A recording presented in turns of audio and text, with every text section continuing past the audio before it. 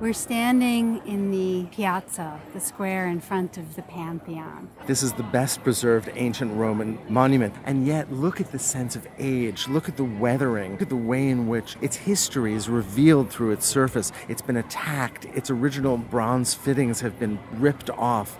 Look at the numerous holes, for instance, in the pediment that tell of all of the different purposes that this building has been put to. Originally a temple to the gods, then sanctified and made into a church. Now, of course, it's also a major tourist attraction.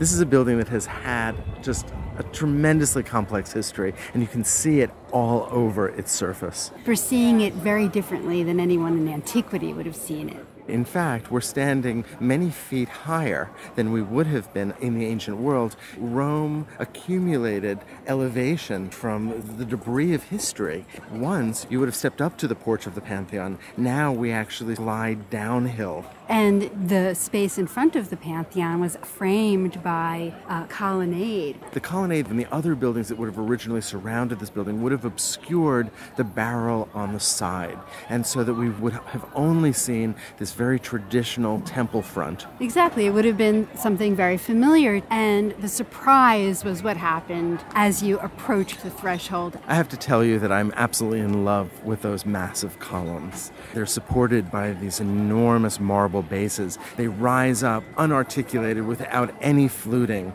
and then end in these massive fragments of what were originally marble Corinthian capitals. These are monoliths. They're single pieces of stone. Unlike Greek columns, they were not segmented, they were not cut, and they were imported from Egypt, which was symbolic of Rome's power over most of the Mediterranean under the Emperor Hadrian, who was responsible for the construction of this building.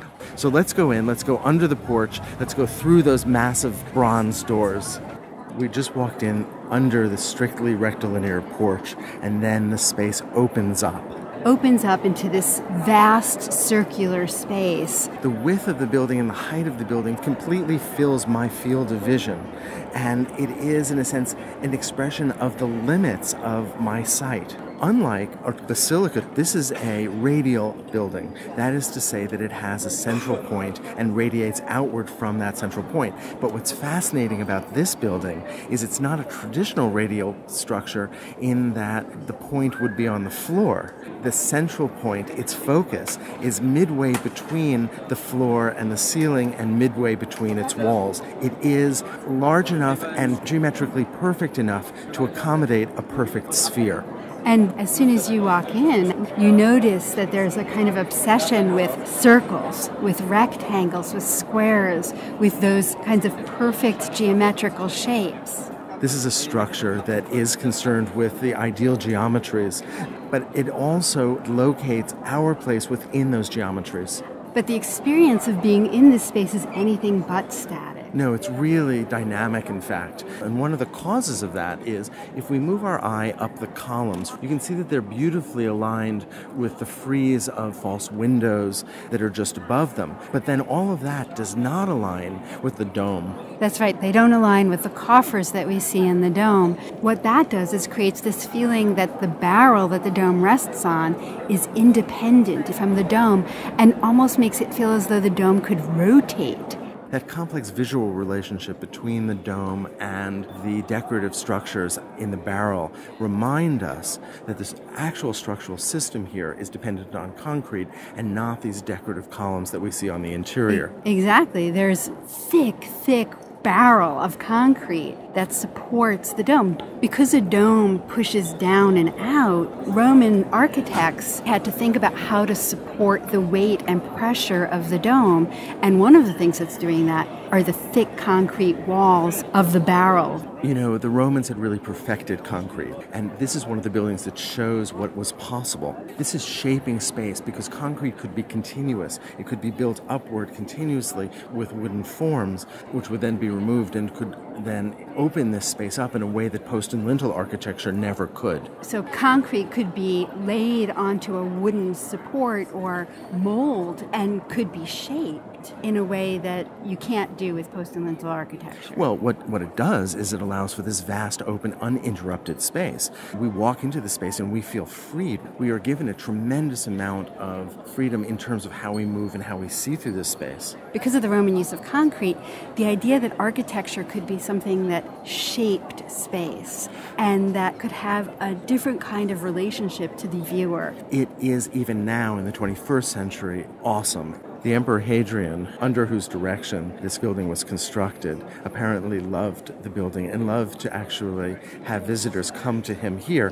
One can imagine him even in the back apse opposite the entrance.